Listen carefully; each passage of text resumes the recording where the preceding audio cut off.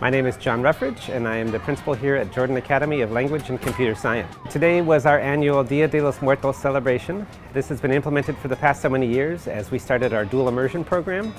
And what it does is it offers our students a glimpse into the history of the celebration, and part of our vision is bicultural fluency for students along with language. I think our students really enjoy doing the celebration. It gives them an opportunity to have some fun, kind of learn a little more history about the day, and then show off in front of their peers as well. So this was the first year we actually incorporated our student performance group, the Ballet Folklorico, which was just another step in trying to implement that biliteracy and bicultural atmosphere here at Jordan Academy. And so we were extremely proud to have our upper grade students join us and also show off to the younger students so they can also join Ballet Folklorico in the future.